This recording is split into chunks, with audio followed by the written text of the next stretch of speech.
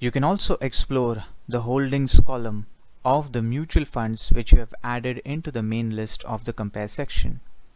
To do that, you can scroll horizontally on the right side, and beside the relative column in pink, you can see the holdings column in the blue.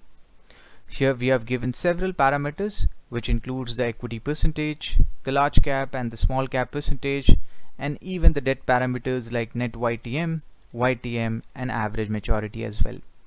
Furthermore, just like the relative columns, you can also sort in based on any data sets. So let's say we would like to sort in based on the large cap parameter. You can just do that by clicking on the name of that column.